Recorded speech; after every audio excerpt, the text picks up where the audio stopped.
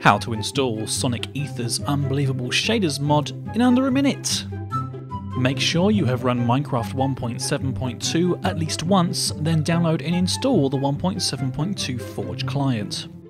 Once installed, run Minecraft again and head to the Sonic Ether's Unbelievable Shaders page on minecraftforum.net and follow the link to download the recommended Karyonix mod of Dax Nitro's GLSL Shaders mod.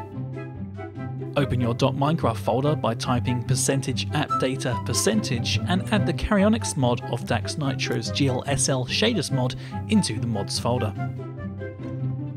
Run Minecraft a third time, go to your options menu and click the new button that says Shaders, download the latest Sonic Ether's Unbelievable Shaders version and add it to the Share Packs folder, again in your .minecraft folder. Congratulations! You are now successfully running Sonic Ether's Unbelievable Shaders on your computer. Thanks for watching. You've been watching the Cafcast. We hope you have enjoyed the show. Don't forget to check out all of our other videos. Oh, and be sure to subscribe to us if you like what you see.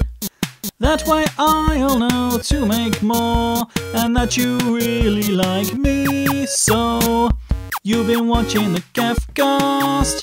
We hope you have enjoyed the show. Don't forget to check out all of our other videos.